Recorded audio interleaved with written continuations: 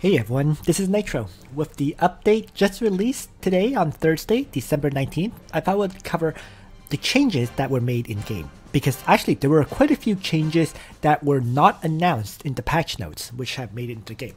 So, let's start with the first one.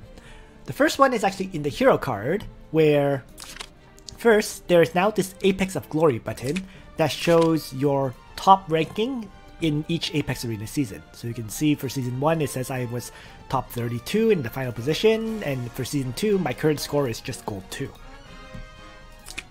Next, also in the hero card, we now have the opportunity to choose a background for the hero card itself. For example, here we have the default background, but now I can choose a Desert Adventure background, which I got from one of the feats. And there's also another feat in the future, City in the Clouds, where you log in for 500 days to obtain this achievement. This Desert Adventure background requires you to log in for 30 days. So I'm just going to apply this, and we can now see that my background has changed. Another unmentioned change is to Shuri. Because if I click on her, see? She says nani nani once again. So I know they've removed that previously, and a lot of people made complaints, so it seems like Long Games listened to us, and it's back by popular demand. So it's good to see that they brought that back, because it was one of the better sayings that Shuri made. Next, another unmentioned change, which is quite useful, is in the guild store section. If I go into the guild store, the first change is that the gold purchase limit has been raised from 5 times per week to 10 times. So you're going to need to use 8,000 guild medals now if you decide to purchase all the gold, as opposed to 4,000 previously. But I will likely do that because gold is by far my biggest limitation in terms of growing my party and upgrading my characters in general. Other than that, another change has been that Bond Seeds, Bond Flowers, Bond Feathers, and Heart Bond items can now be purchased with guild medals as well. These were items that you previously had to farm in order to upgrade character bonds, but now you can purchase them. So, very much a good thing because they tend to be fairly reasonably priced, except for the Heart Bond items, I think. So maybe you can focus more on farming for level 55 class materials with the 3 daily runs you have to do to finish that daily feat. Because every day, there is a feat that asks you to complete 3 time rifts per day. Other than that, there is of course that new feat, complete 1 Gate of Fate of any hero, and you get a bit of gold as well as jewel for that. And there's been a few new feat additions, 2 that I noticed. The first one is Continental Warrior, where you log in for 365 days in total.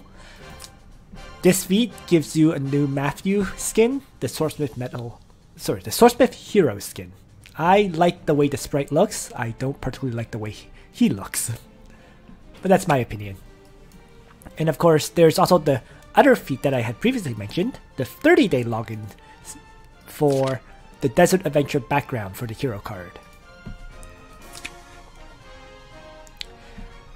In addition to these changes, there is also, for heroes, one big surprise was actually a change to Lance. Lance is now a member of the Legion of Glory. As for whether this is actually useful, I don't think. Other than that, there is of course that new feat, complete 1 Gate of Fate of any hero, and you get a bit of gold as well as jewel for that. And there's been a few new feat additions, 2 that I noticed. The first one is Continental Warrior, where you log in for 365 days in total. This feat gives you a new Matthew skin, the Swordsmith Hero skin. I like the way the sprite looks. I don't particularly like the way he looks. But that's my opinion. And of course, there's also the other feat that I had previously mentioned, the 30-day login for the Desert Adventure background for the hero card. In addition to these changes, there is also, for heroes, one big surprise was actually a change to Lance. Lance is now a member of the Legion of Glory.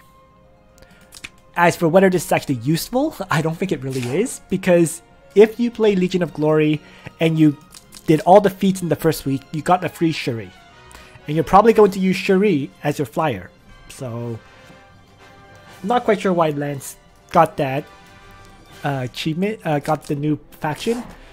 I guess just for storyline purposes, as well as potentially using him for Guild Wars. Moving on. So, you can see that my heroes are actually currently all at level 61. If I select on Matthew, he's actually capped at level 61, even though he's at max hit points, or max experience. The reason for this is because your maximum hero level is linked to your own personal level. Because my level is at level 60, my heroes are currently capped at level 61. Because it's your level plus 1. If I want to raise them to level 62, I need to raise my personal level up to 61. So I'm going to have to gather some experience and whatnot. Which is why the missions, now that they give me experience once again, it's going to be handy. So they've stopped giving me gold, but they started giving me experience. And speaking of heroes, there's also a brand new SR hero that's been introduced in the game. If I go onto the summon screen and go into the gallery section, under heroes and take a look at the SR heroes, at the very end, there is now Alfred. So the main reason I noticed that Alfred was introduced into this game in truth was due to the training ground. When I was setting out my expedition today for the flyer and aquatic units, Alfred was one of the recommended heroes, and his icon was showed up, but I knew I'd never seen this hero before. So, kind of a surprise change to me. Other than these changes, there is now also this new button here in the bottom left of your menu. If I click on it, it says this feature will unlock after main storyline chapter endings and beginnings 6 is completed. That mission is not yet available, so we'll see when it does become available. So I have no idea what this button does until later on, basically. There is also, and I think that pretty much covers all the changes I've noticed so far that were not mentioned in the patch notes. Oh no, sorry, there is one more. In your hero sections now, there is now an Awaken tab. The Awaken tab can't actually be used at this time and won't be available for quite some time because, first of all, it requires a hero level of 70. And second of all, it requires these materials that are not available at this time and won't be for a while. But what this tab does is for awakening your hero, and the awakening has 2 phases. The first phase will increase your obtainable skill cost maximum by 1. So that way your characters can actually have 6 points total instead of just 5. So you can choose to bring, let's say, 3 2-point skills instead of just being stuck with, 2 2-point skills and 1 1-point skill, which is a nice bonus already. But the phase 2 upgrade of the Awakening gives these characters a new skill as well as the exclusive skill animation. This should be their 3C skill, as they're commonly referred to at this point, which costs, of course, 3 skill points, and they have a lot of power to them. Generally speaking, it makes a lot of characters much more usable in PvP than they were, and for characters that are currently not useful at all. But once again, that update is going to be quite some time. We're looking at a few months away. Alright, so that covers pretty much all the new changes that I personally noticed. Other than that, it's pretty much just changes that have already been mentioned in the patch notes. For example, we see here, there is now chapter 40, I'm on chapter 48, and clearly there's 49 and 50 up ahead here.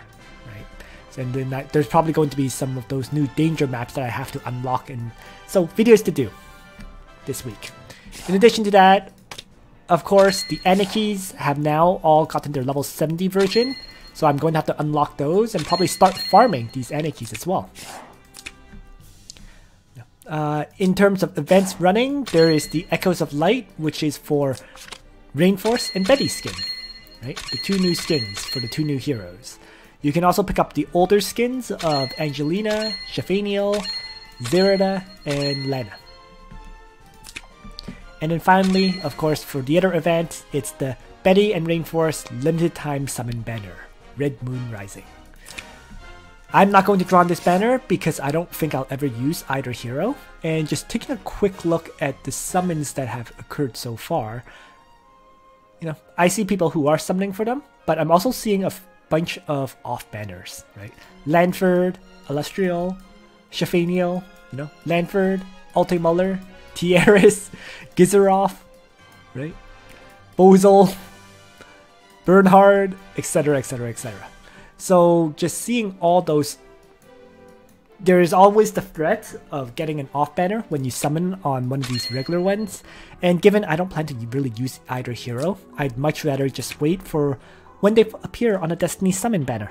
And then that's when I can pick up a copy of them if I really want to collect the heroes.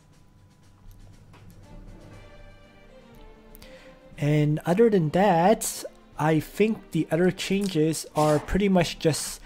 Oh, sorry. There is one change I forgot to mention, and that is in the store. Skins. You can now purchase the Apex Power skin for Bernhard, the Season 1 Champion skin. So let me just quickly equip that to show it off. Very pretty skin. I really like the way it looks. And so if I say Bernhard, this is how it looks like. So the sprite looks amazing. He looks awesome, and the skin does say Royally Roga Valley. Congratulations to the Season 1 Apex Arena Champion. So let's wear that. So there is that new skin as well. Now I should also mention this skin is fairly expensive. It is 118 Trinity vouchers, or sorry, skin vouchers, as opposed to 98. But I think it's worth it. So, and I did have 118 skin vouchers on hand. So fortunately I was able to pick that up. And other than that, yeah, it's just the remaining things will be everything that's already mentioned in patch notes. For example, the Secret Realm store. Oh, yeah, the Secret Realm store has the Trial of Faith for Ledin, as well as the Tentacle Staff for all meta. Tentacle Mucus. Oh my god. Okay, so one thing that's important to note, and you should be careful about this one, is in the skin section here, it shows Bamboo Sword Heart, which is supposed to be available for 6 outfit points. But if you click on it, it actually sends you to the Storm God skin for DiHarto. And it's asking you to spend 98 skin vouchers. So be very careful about this right now. Clearly they implemented this in advance, and this skin currently doesn't exist, so it's sending you instead to a skin from the store, right? Because the Storm God skin is DiHarto's regular skin. So just be very careful about that. Do not try to purchase it if you have some of these outfit points saved up.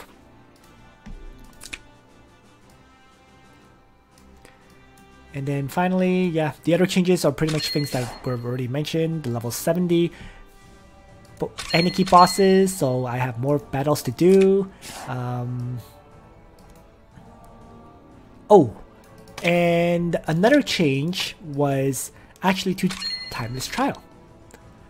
I am currently on the S trial, but I can actually click on the sweep button right now. So you can now sweep up to the SS level, which is a nice plus, in my opinion, right? So I was able to sweep 5 more battles instead of having to just auto battle those fights. So 1 additional sweep, or so 1 additional level of sweeping. Now I only have to do the SS battles and the SSS battles. So with that, I think I've covered all the new changes and additions to the game at this time that were the most noticeable. So thanks for watching, everyone. I hope you found this video useful. And on that note, Nitro out.